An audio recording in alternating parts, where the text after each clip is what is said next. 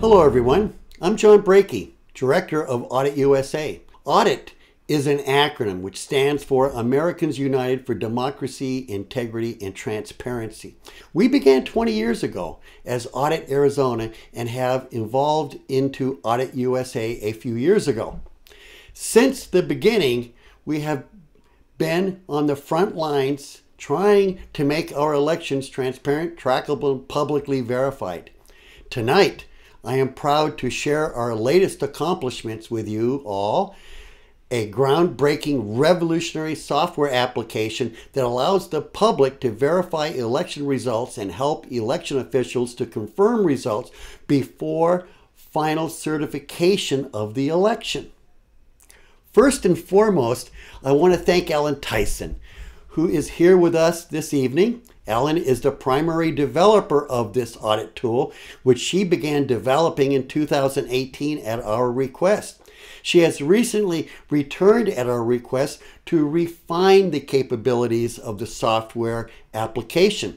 It is Ellen's genius and software proficiency that has helped made it possible to turn our vision into reality.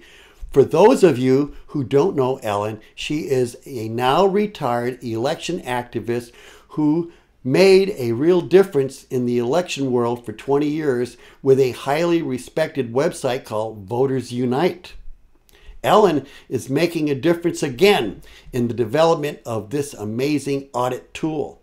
I also want to express my gratitude to our gracious host this evening, Emily Levy, the Director of Scrutineers. Emily and I have collaborated both jointly and independently for the past 2 decades. Emily was a pivotal member of the inaugural team that embarked on a journey back in 2018 to develop the audit tool with a goal to help election administrators and public verify election results quickly and easily. Why is this audit tool crucial? Elections present a complex landscape overseen by numerous individuals who are not immersed in the electoral process daily. Regrettably, election officials often face a tough decision between speed and accuracy. Seriously, proves very challenging. Why? Because the traditional precinct-based voting method has evolved into a multifaceted system encompassing early voting at voting centers, mail-in ballots, drop boxes, each tracked through a sophisticated system as those used by Amazon and how they track packages. These systems ensure that each ballot envelope is linked securely to its rightful voter. When a ballot envelope signature is verified, the ballot is removed from the identifying envelope, preserving the anonymity of the voted ballot. Despite the evolution away from precincts, they still retain significance in a virtual sense, serving as a foundational unit within the electoral framework. However, many election officials lack the comprehensive understanding of these new systems, often relying heavily on vendors for support.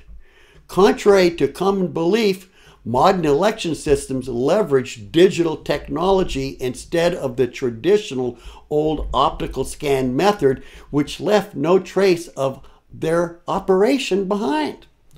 These digital systems do not simply tally paper ballots. Instead, they analyze digital images of the ballots, offering a notable advantage such as advanced hyperlinking, sorting capability, and the provision of the ballot image as proof of their functional accuracy.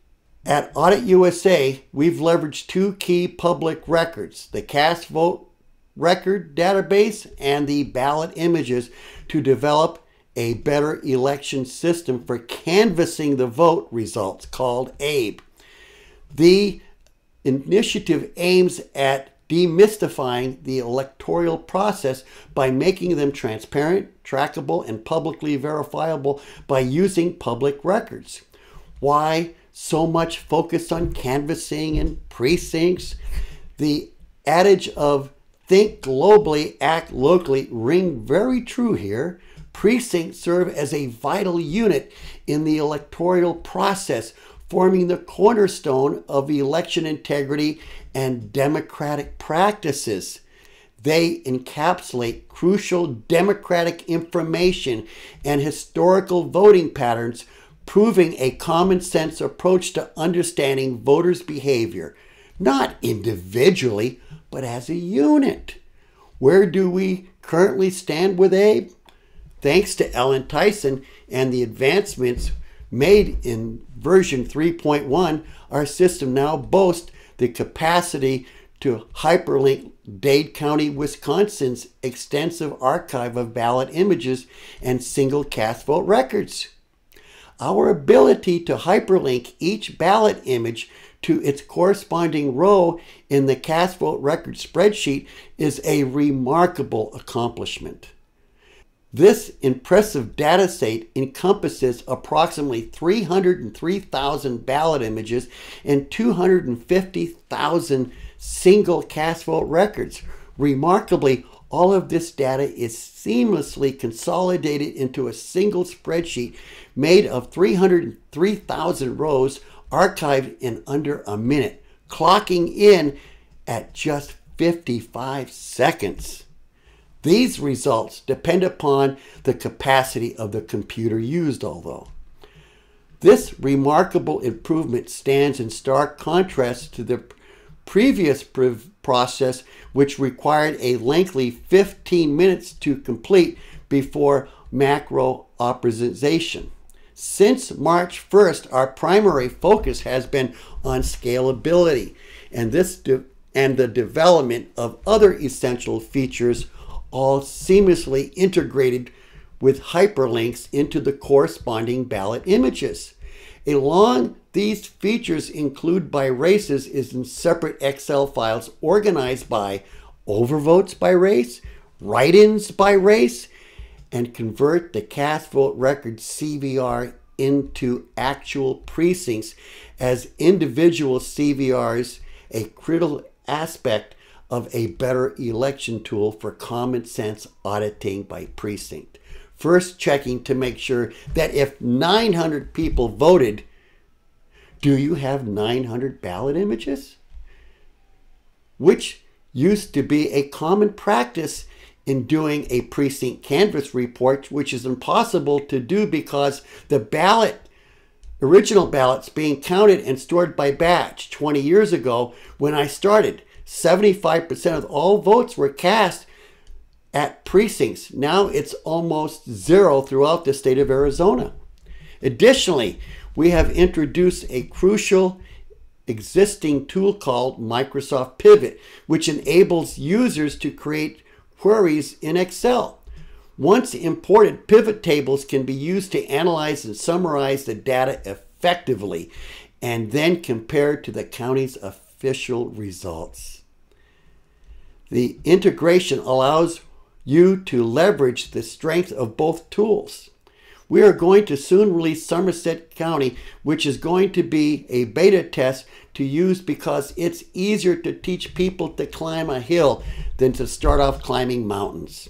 Furthermore, it can be done within 2 gigabytes of data, which can be sent by WeTransfer program, which 3 separate macros. If I was to send you Dane County, Wisconsin, it would be 44 gigabytes. Somerset County has 6,966 voters and 24 precincts, with all features being done at once takes 21 seconds. Looking ahead, we're anticipating handle data for counties with approximately 700,000 voters. Our goal is to scale up to close to 900,000 images using Microsoft Excel. If it was bigger than 1 million, it would have to be Microsoft Access, then run in 2 parts in Microsoft Excel. Additionally, we aim to integrate the images and the cast vote records from digital vendors, other digital vendors systems. We somewhat are confident of the ability to import various spreadsheet formats such as Microsoft Access, CVS, and K. Johnson's into Excel. It is very important to understand our system's Excel's functionality will be enabling easy data importations to assure seamless integration, will provide guidance on minor adjustments and corrections. Additionally, it's imperative to clarify that we have no aspirations to transition into a vendor role. That's not us. We're activists. Our commitment to the original mission statement over 2 decades ago remains resolute. The steadfastness is a primary driver behind thinking and embracing open source model easily obtained by the public. Our mission, crafted in the early days of 2005, remain as potent today as it was then. To restore public ownership and oversight of elections, safeguarding the fundamental right of every American citizen to vote. Central to this mission is ensuring that each vote is counted as intended, with a framework characterized by security, transparency, impartiality, and independent auditability. In the coming demonstration, I will be running ABE using a data from Somerset County, Maryland. I urge you to pay close attention. In 21 seconds, once configured, ABE swiftly executes the tasks outlined above. Following the demonstration, we'll examine a section of the records generated. Witnessing their value firsthand, you'll soon appreciate the significance of ABE. Additionally, you'll have the opportunity to download the software, explore the records yourself, experience the utility firsthand by running the system autonomously.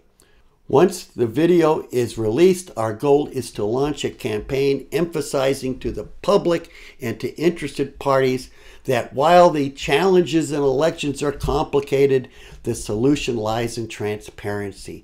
Transparency serves as the currency of trust, and without it, our democratic republic will die in darkness. We have named our ballot image audit tool ABE after Abe Lincoln, known for his honesty and his belief in transparency. One of his famous quotes is, "I am a firm believer in the people. If given the truth, they can be depended upon to meet any national crisis. The point is to bring them the facts." Now, let's run ABE. Okay, here we go. Let's see if it works with me doing all of this at the same time. You'll launch this macro 3.1. Okay. I'm not going to read all this to you. I'll let you go ahead and handle that. Click here to begin creating files with links. Okay, here we go. Yes, continue. Now I'm going to select the folder containing the ballot images. So I got to go to my E drive. I am looking for all the ballot images. So I have a folder just specifically for those ballot images. And here we go right here. And OK there. Okay, I have a result folder too. Okay, so go back to 5.0 and Somerset results. Okay, that's what we want. Select the cast vote record. Okay, so that is record. Saving cast vote record Excel file. Okay, then this page comes up and it's a blank page. It will be filled in later. And so, oops, don't want that. We're going to select the ballot log, because that's one of the things we're looking at, the cast vote record. And then we're going to go with precincts. We're going to create, and we want to separate by precinct, overvotes only, undervotes only, write-ins only. We're going to go with overvotes and just do that right now. So once I get ready to go, I am going to hit continue and start the time. So we're ready. Continue, clock, go. You can see it's moving real fast. We're at 5 seconds. 6 seconds. Creating separate precinct files. Separate, that's incredible. 24 of them. Then we're going to create the list of overvotes, which are 54, and they're done. Boom, 21 seconds. Do we want to combine files? We have nothing to combine, so it's not a problem. No. And it's done. 21 seconds. Pretty amazing. Okay. We could turn around, and now we're going to go ahead and look at some of the results and see what happened there. Okay. I have right here is the control sheet that we started with. I'm going to say done here. And here is the control, and here's a reference. And look at this. This is the links. And we're going to pick, let's pick the last one right here. And no, that's the one that has, okay, yeah, let's do that one. This one has 62 ballots is all it has. So it's a really small precinct. I need to press that enable up there, okay? And then we're going to go ahead and just click on an image. There we go. And of course, this one comes up. I don't need it. But that's the one we want to look at. That is, if you look up top here, it's 1970. That's the one I picked. So I'm going to go ahead and highlight this here, and we're going to do a quick check. And I guess I'm going to move that over there. And I want to highlight. There we go. And so now I want to move that back around again, because I want to go side by side. Okay. And here is, start off with, this was for Cox and this other person, I really can't say their name, long funny name. So then Barry was the next vote. You can see where my mouse is, okay. Then Michael, that was Michael Antonio. And yep, that's correct. Chris, that's it right there. My mouse is on it. Then we got the next person in the state senator race. Yeah, there it is. Mary Beth, state senator. Okay. So anyway, we could go through all of these, and I just want to show you how long this thing really is. It's not that long. This, I think, probably has maybe, let's see here. It's AJ, so it's 27 plus up to J, whatever that counts. I've seen these things go on real long. Okay. Could have 100 candidates because it's a big county and it's all over the place. So anyway, you can see it's 21 seconds. Yeah, we want to save. And I want to minus that down because I want to go to the summary file. Now what you're looking at right here is all of the precincts. And you can see they were turned into Excel file. The bottom one isn't interesting. It's overvotes. And there we go. Whoop, when you see this, you must engage it because it could freeze you up and cause you problems. 54 overvotes. And the good thing about it is you can look at all this by candidate. And how do you do that? Well, let's just go ahead, because I wouldn't look at all of these. I would look at all my close races is what I would do. Everything here. So really, I want to do this, because I don't want to screw that other side up. Now I'm going to go into home, and then I'm going to go sort and filter, okay? And I like to do a custom sort, okay? And I want to do column E, okay? And I want to do it by column E, okay? And I want to do it Z to A because unders and overvotes are usually on the top, even though we already got that. But the big thing is we want races, and so we can go A to Z and see how they line people up. Okay, there we go. Now it put that there because I didn't quite do it right, but you can see that there were 3 overvotes for Andy Harris. These are this one person only had 1. And then you can see in the governor's race, there was quite a few, okay? And then the constitutional amendments, and these are the, what we call overvotes. And why is that important? Because is an overvote really an overvote? So basically, we got a hell of a good system. Anyway, I'm going to let others, part of my team, Ellen and Susan and Benny Smith, explain more. I think I've talked enough. So anyway, thank you.